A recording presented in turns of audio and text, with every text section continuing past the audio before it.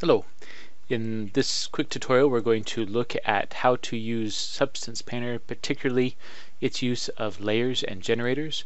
We can do some procedural work inside of Substance Painter that will allow it to automatically find edges for things like distress or chipping away at things, and crevices for things like dirt and rust. The important thing is before we can do this though, we need to do a little bit of preparation. Our preparation will need to take 4 main steps. First, in Maya we're going to need to do a little bit of preparation with our geometry, materials, and UV. We'll need to make sure that our geometry is clean, that all of the geometry has assigned materials, and of special importance that all of the geometry has UVs. Substance does not allow for UV layout, so we want to make sure and take care of that. After that, in Substance Painter we can start to work on some of the project setup. This will include the steps of bringing in FBX that we have exported from Maya and making sure that we have everything set up to allow us to start to paint. Before we can start to use generators and other sorts of high-end tools in Substance though, we need to bake down some textures that will allow us to find contour and some world normals so that we can do the steps we need to do. So let's start with Maya. A lot of the preparation in Maya actually depends on what it is you plan to do with the model. In this case, just for learning situations, we're actually going to split it up into several different parts that will allow us to texture different parts with different techniques. You might, if you're doing this for game, actually build this all as a single mesh with a single shader. But for what we've done here is I have started breaking this down into individual parts. This model just comes from TurboSquid. It's a free model by Warpton 319. It's a nice one. Pretty clean geometry and easy for what we're doing here. What I've done is inside of Maya carefully gone through and organized these essentially by materials. These are different objects. Each of these poly meshes are set up by materials. Importantly, if we look at the Hypershade, each of these objects actually has their own material that I've carefully labeled as material, so they'll have their own texture ID inside of Substance Painter. I've also lastly made sure that all of these objects have a good UV map. So if we take a look at any of these objects, then we've got a reasonably well laid out and well packed collection of UV shells. Notice that none of them are overlapping, that they are all just straight layout, so that we don't have any conflicting UV space. Alright, with all of those set up, the last thing that I did, just as force of habit, is make sure that you've deleted all of your history so you don't have any history floating around. I've also selected all of the objects and made sure that I have frozen the transformations so that all of that stuff is clean. This is probably more valuable to you in the long run. Once this is all set up, the way that I like to export to Substance Painter is via FBX. So I'm just going to export all. And here we can just export to the desktop as an FBX file. The settings here don't really matter. We don't really need to embed media because currently they're all simple solid shapes. But when you're ready, just name it whatever you want and make sure and export it as an FBX, and you're ready to go. On to Substance Painter. With our geometry exported from Maya, we can now bring it into Substance and start to work with it. The first thing that we'll want to do is make a new project. So we'll just come File and New. It's going to ask us, at least in 2018.1, it's going to ask us what kind of output we want to do. If you know you're going to Unreal or Unity, you can use either of these. But for what we're doing now, we're going to go ahead and just use the standard PBR metallic roughness method. And we can still get this out to Unity or Unreal, whichever we would prefer. It next asks you for a mesh, so here where we would come and go ahead and select the mesh that we just exported, and the rest of these setups should be fine for now. We'll go ahead and click on OK, and this will bring in the mesh. Now just a little bit of information about here. So just like with Maya, Alt left mouse click allows you to tumble. You can Alt middle mouse click to pan, and Alt right mouse click to dolly in and out. If you look at what this has brought in, then you'll see all of these materials that we saw in the Hypershade back in Maya. Now with any of these materials, if you select a particular material, you'll notice that in our layout here we'll see the UV layout, that it's automatically generated some baseline textures for what we've got here. If you click on Solo, you can select whichever one of these particular objects you're painting on, which is a nice way to work. And then if you hit All, you can see all of them again. Now, we could just start to paint on here, and in fact we could just drop a texture on it. However, if we want to be able to use any of the techniques we're going to be working with generators, then we need to create some other mesh textures. This is what's called the texture set list. These are all the materials that we've created. They're using just the default shader that we've told it to. Down here on the layers, we can start to be working with painting any of the layers, but there's also this texture set settings. Here you'll see that this particular texture set has base, height, roughness, metallic, and normal, stuff that we would anticipate. But as we scroll down there a little bit, let me just pull this down, then you're going to see that there's also the ability to do other sorts of mesh maps. This will allow us to do things like finding curved edges or hollow spaces. So I'm going to click on the Bake Mesh Map here. What this is going to say is, look, these are the things that I plan to bake out. For what we're doing here, most of these settings here will be just fine. We can do whatever we need to on these. But when we come back up to the common here, then we're going to see several things that become important. One is that there's this option for high poly parameters. This is an especially powerful idea that you can be using a high poly mesh, perhaps built in ZBrush or some other method, and you can use that to find the curvature and the normal maps, which is a really great way to do it.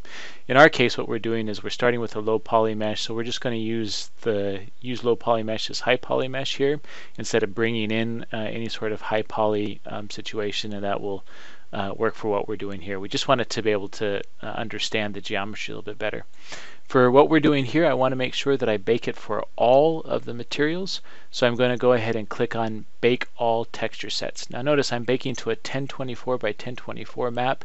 That's probably bigger than we need on any of these, but for the close-up details in the demo, I'm going to go ahead and leave that at 1024 by 1024.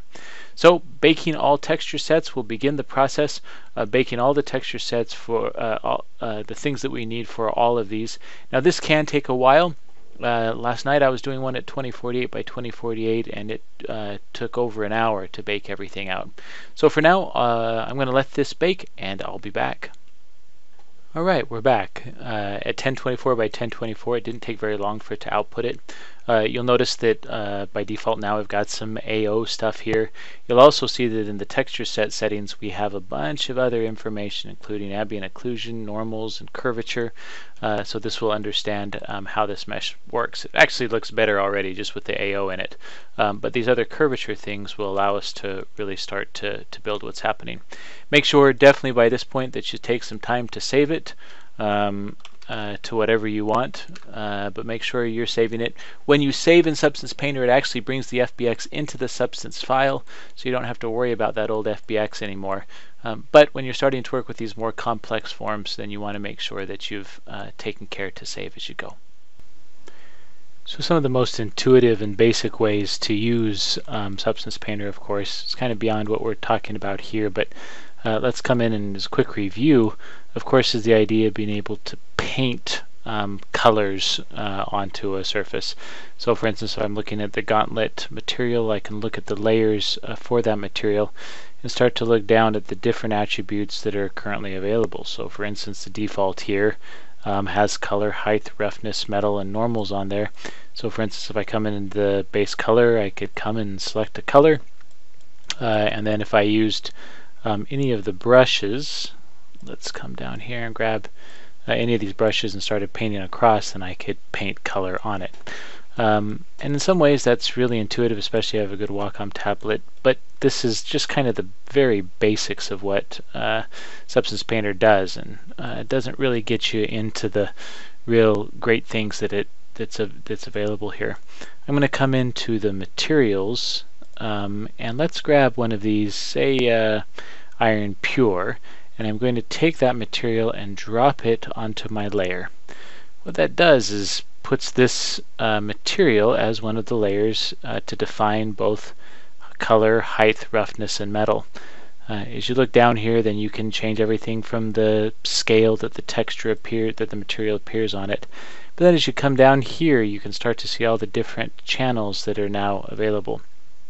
Now, some of them are pretty obvious. For instance, if the metallic gets changed closer to black, it becomes less metal, and as the roughness becomes closer to black, then we get completely mirror-like or a very diffuse reflection. But here, when we're trying to make use of PBR, the better thing to do is start to think about how we can plug in more complex forms than simply uniform color. So for instance, I can come down into the roughness, and instead of using uniform color for this, I'm going to come in and start to use anything else. Now there's a whole bunch of different ones that we could do. I like the Scratch collection of grunge maps there. What happens is if you click any of these, then what it does is it imports that particular alpha, that particular texture, into define what the roughness is. So suddenly we can start to break that up in some ways that I think are better. So here we can let's try another one. So we can try a variety of different ones. Remember, if you hold the shift key down and right drag, then you can rotate the environment around that so you can see what it is. I still think that's probably showing too much. Let's try maybe that one. How about that one's not enough, so I'm just going to try some of these, just kind of playing with them. I could play with the balance on these and kind of turn that up or down if I wanted to. I'll probably kind of stick with that one for what we've got built here. Now this starts to give me kind of a baseline texture, baseline material that's happening here. Again, all I'm doing is plugging in one of the built-in texture maps into that particular material's roughness channel. So being able to do that starts to help that out. Now what becomes really powerful is the idea that we can layer materials on top of each other. So for instance, let's come in and just grab let's say steel painted, and I'm going to drag steel painted and put it on top of there. What happens is by default now the steel painted is going to completely cover this up. If we look at the steel painted and we kind of scroll down, then you're going to see that this particular one also has some other sorts of things, including paint color, and it defines as part of its fill most of the other attributes. But what I can do is I want to use this to start to talk about the idea of masks.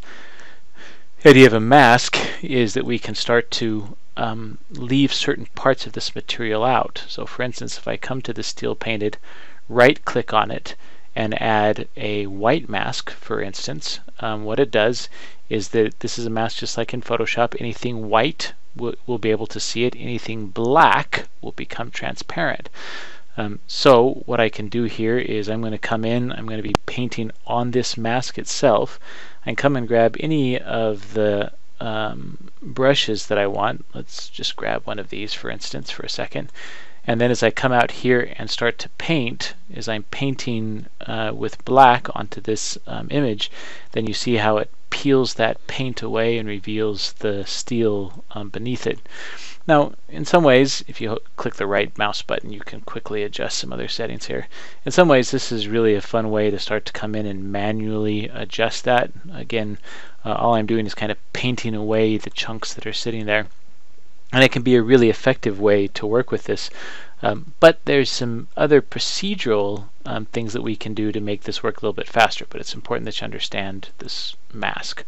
So what I'm going to do here for a second is I'm going to remove that mask, and then what I'm going to do is I'm going to realign these really quick. So the steel is beneath the iron pure. The idea here is that I'm going to use a mask on the iron pure to let the blue stuff show up underneath the painted steel.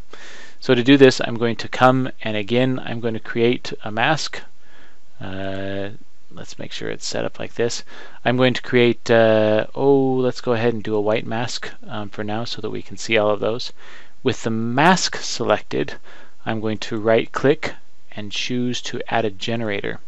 Now the generator is a way of telling Substance Painter to analyze and use either the world normals or the curvature or other kinds of information that it knows about this mesh to procedurally decide where it is going to change that mask.